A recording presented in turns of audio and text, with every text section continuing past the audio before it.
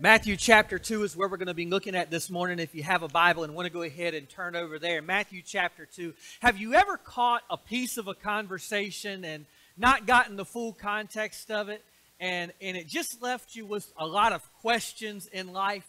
I got myself in that situation a couple of times this past week. My buddy Kurt and I had rode together to a preacher's meeting we were sitting at a restaurant with a bunch of preachers. We're sitting there, and a waitress comes up to him, seemingly out of the blue, and here's how she starts the conversation. She said, "I need some honey." And without batting an eye, he said, "I'm your man." She said, "Out in your truck?" He pointed across the table at me and said, "Nah, I'm with him today." She said, "All right, maybe next time," and she walked off. Now, I knew the context of this, but I looked at the preacher sitting beside me, and he did not know the context of this. His eyes were real big, and he looked over and he said, "A little bit of context to this conversation will go a long way."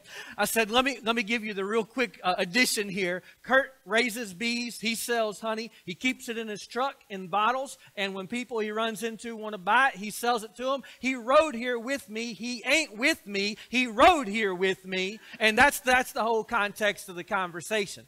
I gave Kurt the devil for that conversation on the way home. Then I found myself in a bad situation the same evening. That evening, Fran was in the kitchen. She was cooking some cinnamon rolls that were supposed to go out the next day for somebody. She came in and she said, "Oh, I got to run to Food Line." So what's wrong? I said, "Well, I'm out of brown sugar." I said, "Ain't no big deal. I'll run down there and get it." Being the loving, kind, generous husband that I am, I was going to leave the house. I'll run down to Food Line. Well, I don't go to Food Line very often. I don't shop very often. Don't know where anything is. But I walk in the Food Line, and there's a couple ladies up there, a couple young girls up at the one register that was open. There wasn't many people in there. There wasn't even anybody at the register. I spoke to them real quick and just said, "Hey," I walked past the register, and love those signs up there. They're for dumb people like me that don't ever go to Food Line. And I can look and get a general idea of where I'm supposed to go. So I was sitting there just past the registers, and I was staring at the signs, just hoping for some clue as to where I might find what I was looking for in the bacon section or something other. And I hear a voice behind me, and it's a young black girl that was working at the register, and that's important why I said it like that in just a second. And she said, "What you looking?" I said, "I'm looking some brown sugar."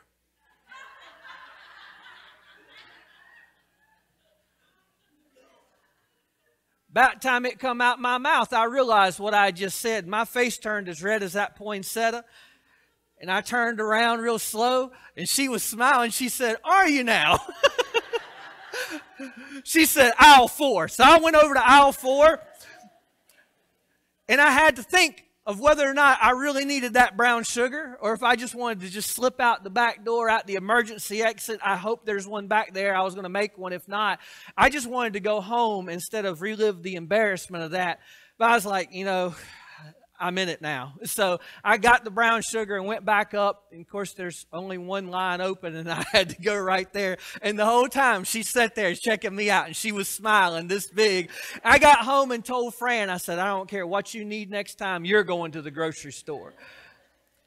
Context is so important. Just about anything you say or anything you do, if it's not seen or done or heard within the right context, it can give off another meaning, and it can really put us in a bind. Well, with that in mind, when God was introducing us to His Son Jesus in the Gospel of Matthew, He sets the scene for us by giving us a very solid context that we could build our faith upon. We're going to be looking at a pretty lengthy passage of Scripture this morning, the first 18 verses of Matthew chapter 2. But I want to look at it in three different sections as Matthew lays out for us very systematically three pieces of context that he sets the foundation that we can build our faith in Jesus upon. If you have your Bibles open to Matthew chapter 2, the Scripture starts in verse 1. It says, "After Jesus was born in Bethlehem in Judea, during the time of King Herod, Magi from the east came to Jerusalem and asked, 'Where is the one who has been born King of the Jews? We saw his star in the east, and we have come to worship him.' And when King Herod heard this, he was disturbed, and all Jerusalem with him. And when he called together all the people's chief priests and teachers of the law, he asked them where the Christ was to be born. And they replied, in Bethlehem in Judea, for it is written, this is what is written in the prophets. But you, Bethlehem, in the land of Judah, are by no means least among the rulers of Judah, for out of you will come a ruler who will be the shepherd of my people Israel. So right as Matthew is about to introduce us to Jesus, before he ever performs a miracle, before he ever preaches a sermon, before he ever does anything, we get the context that Jesus is a historical figure. There's three key pieces there in those first 6 verses that point to Jesus being simply a historical figure. Now, for what we're about to read in the rest of the Gospel of Matthew and really the rest of the New Testament, that's an important thing. Because if Jesus was not perpetrated here in the context given of him being a real, live, historical figure, it would be easy to think, oh, this is just some fictional character that somebody's made up. He's like a superhero that does good in the name of God. But Matthew wants to establish here, the Lord wants to establish that Jesus is a real historical figure. So he mentions 3 things. First off, it tells us that he's born in the city of Bethlehem, a very specific place. Then it says that he was born at a very specific time during the reign of King Herod. Now we know from historical records that King Herod reigned from 37 BC until about 4 AD. So that's a specific time. And then even more specifically, we read this line about Herod in there. It says that when he was disturbed, all Jerusalem was disturbed with him. Well, when you go back and study the history of that time period and look at some things around Herod, we see that this guy, he was a lunatic. This guy was a very, he was always dreaming things up that very paranoid mindset that people were going to come in and overtake his throne and he wasn't going to be able to be king anymore. He was so paranoid that throughout his reign of king, he ended up killing 3 of his own sons that he thought were going to raise up and overtake his throne. So later on, when we read that all Jerusalem was disturbed with him, it makes a lot of sense. They had seen how this guy had acted before, and later on in the text that we're going to get to in just a little bit, we see that he even issued a decree that children 2 years and younger in the vicinity of Bethlehem would be put to death because he was afraid that somebody was going to raise up this new king, this king that was born in Bethlehem was going to raise up and take his throne. So Jesus is presented to us right off the bat as a historical figure, and there was something key in our text that's mentioned there that took place that was observable in history and that's documented in extra biblical history that we can just pick up a history book from that time and read about. And that was the star that was in the east. This star that appeared in the east, it was observed by many. Matthew mentions it in our text. There's other Jewish historians, Josephus is one of them, that mentions this star that appeared in the east. And in addition to that, we have 2 completely different cultures mentioned and seeing this thing in their history books as well. There's Egyptian historians as well as Chinese historians that have records, historical records that tell us around the time of Jesus' birth, there was an extraordinarily bright star that appeared in the sky, and it stayed there for a long time. Now, for us as Christians, we come in here every Sunday because we come to worship Jesus as our Lord and our Savior because the Bible instructs us to do that. That's why we've come to do that this morning. But even if you remove the Bible from the equation, there's enough historical evidence to prove that Jesus was a real historical figure. He was born in a specific place at a specific time, and there was a major specific event that was all surrounding his life. So Matthew lays that out as the first foundation for us putting our faith in him, is that this is a real historical man. This isn't just some fairy tale that's been made up. Now, thankfully, when we come together as Christians, we aren't just here because Jesus is a historic figure. We're here because he's a saving figure. We're here to worship him because he is our Savior. And that's what the next few verses teach us. If you've got your Bibles still open, look at verses 7 through 12. It says, "Then Herod called the Magi secretly and found out from them the exact time that the star had appeared. He sent them to Bethlehem and said, "Go and make a careful search for the child, and as soon as you find him, report him to me, so that I too may go and worship him." And after they had heard the king, what he had said, they went on their way, and the star that they had seen in the east went ahead of them until it stopped over the place where the child was. And when they saw the star, they were overjoyed. On coming to the house, they saw the child with his mother, Mary, and they bowed down and they worshipped him. Then they opened their treasures and presented him with gifts of gold and of frankincense and of myrrh. And having been warned in a dream not to go back to Herod, they returned to their country by another route. Now Matthew is setting the context of Jesus for us, not from a historical perspective, but he's showing that Jesus, he came for a specific purpose. Jesus' stated purpose for coming was to seek and save that which is lost. That's every one of us. Okay? Every one of us. He's come to save us and be our Savior. And if you look at the gifts that were brought to him and presented to him, you'll see that those are the gifts of a Savior. 3 gifts. The very first gift was a gift of gold, which was a customary gift for kings. Then you've got frankincense. It was a customary gift for those priests that served in the temple worship. And then finally the gift of myrrh. It was like a perfume that was used in the burial process. So it would have been the equivalent of gifting a baby boy some embalming fluid. Now that seems like a terrible gift to give a baby. It seems like Mary should have reached out and smacked him. But there was some context here, and there was some reasons. And all through Jesus' life, as his life kind of culminated on the cross of Calvary, we can look back from that point, and we're able to do that with hindsight, and we can see that these gifts are very obvious. They have some very obvious meanings and reasoning behind them. As Jesus hung on the cross, you remember the sign that hung over his head? Hail Jesus, what did it say?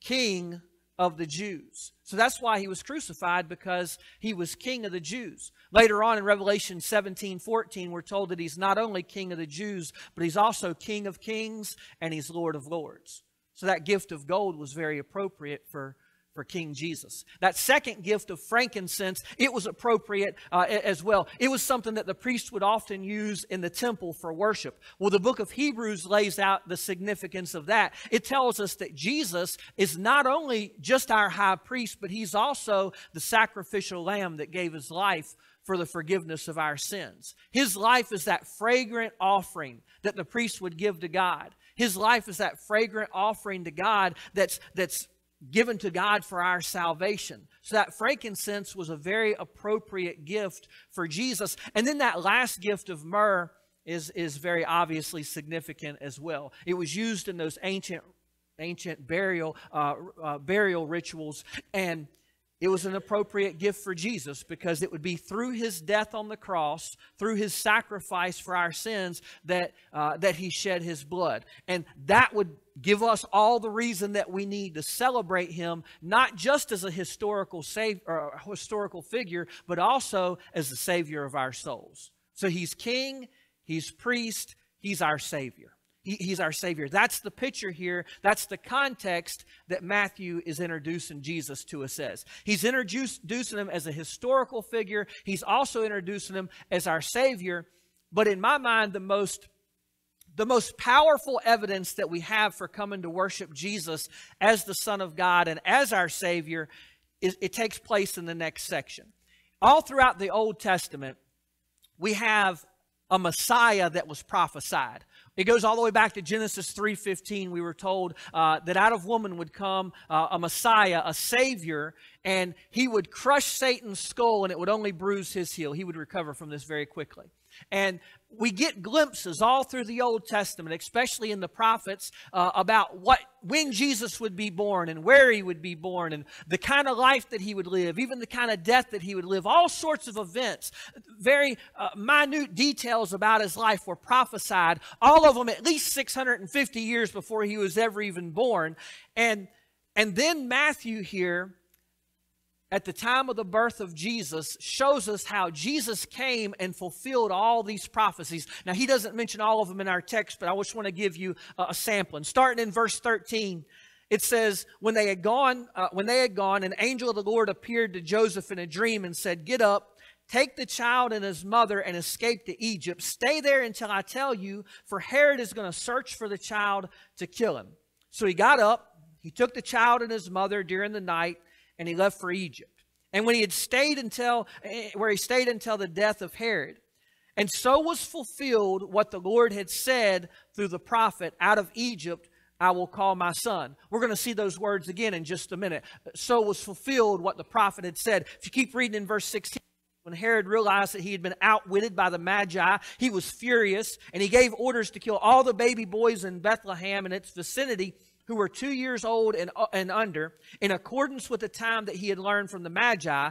Then what was said through the prophet Jeremiah, it was fulfilled. "A voice is heard in Ramah, weeping and great mourning, Rachel weeping for her children and refusing to be comforted because they are no more."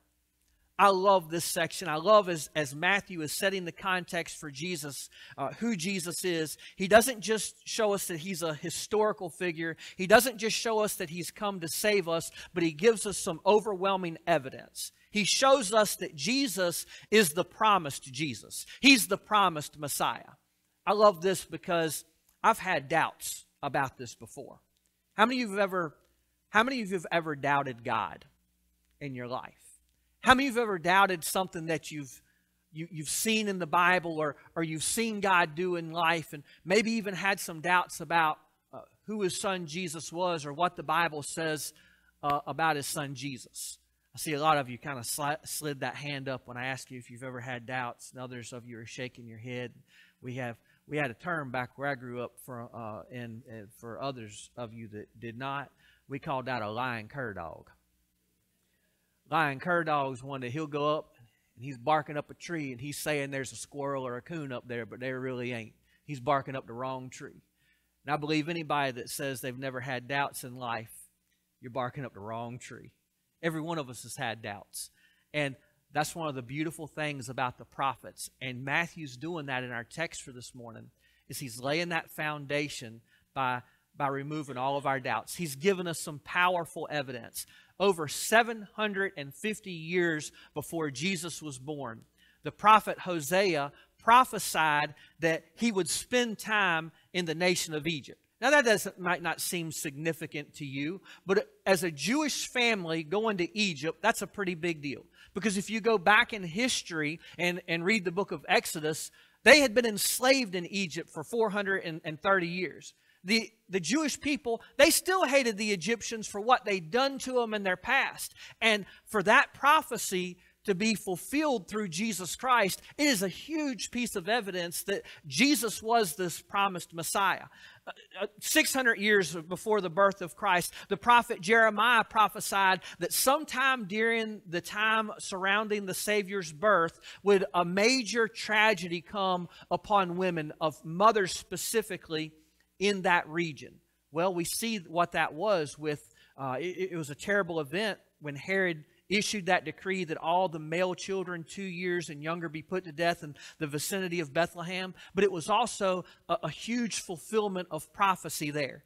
We stopped reading before we get to it, but 19 through the end of chapter 2, if you keep reading there, it's prophesied that when Joseph brought his family out of Egypt and back into Israel, that they would settle down in the town of Nazareth, and that Jesus would be called a Nazarene. Well, 750 years before Jesus was ever born, the prophet Isaiah prophesied that Jesus would be raised in Nazareth. Just one more piece of evidence that God gives us through the prophets. All this hundreds of years before Jesus was ever born, these details were predicted. Now you couple that with the prophecies that we've got about Jesus being born in Bethlehem, of him being born of a virgin, of the star in the east, of the evidence. And you look at all that evidence, and it's just overwhelming that Jesus is the promised Messiah. He's a historical figure who came to save us, but he is the promised Messiah. That's Matthew's introduction about who Jesus is. All the miracles that he ever performed, all the messages that he ever preached, all the people that he ever healed, the life that he lived, all of that is on the basis of these three things. Jesus is a historical figure. Jesus came to save us, and Jesus was prophesied for hundreds of years before his birth.